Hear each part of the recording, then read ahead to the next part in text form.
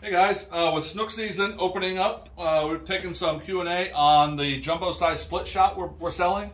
So I wanted to go ahead and show you a little bit about what I do to get out there and snook fish here locally at Cocoa Beach, Port Canaveral, the beaches. So I want to show you this. This is a 3/4 ounce split shot. And the reason a lot of snook anglers like the split shot is as opposed to a sliding sinker, you can detect the bite instantly and react to it. Snook are very good at picking up a bait, taking it and spitting it out. And with a sliding sinker rig, you take that risk of losing the snook. So a split shot on your line helps solve that problem.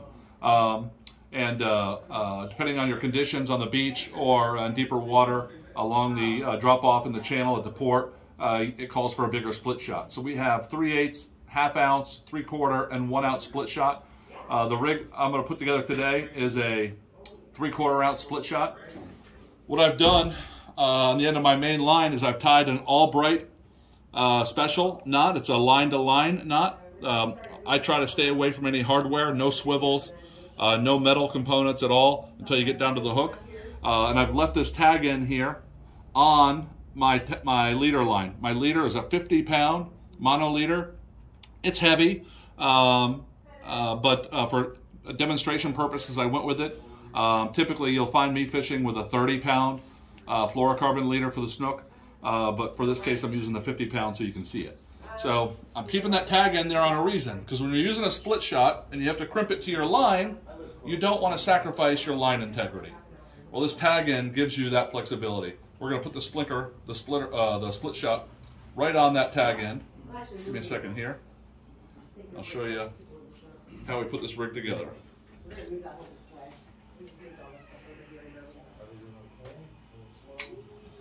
All right.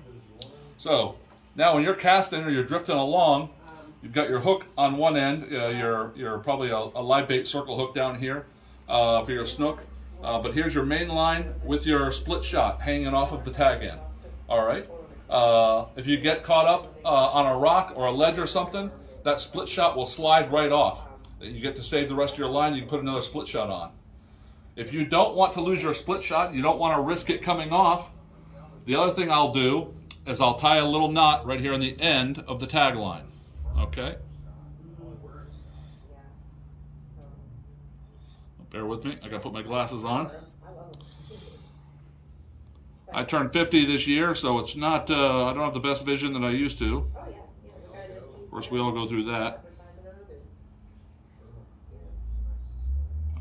This 50-pound test giving me fits here. Okay, so I'm just going to tie a quick knot in that line in the tag end. Okay, so I've got a knot in the tag end of the monofilament.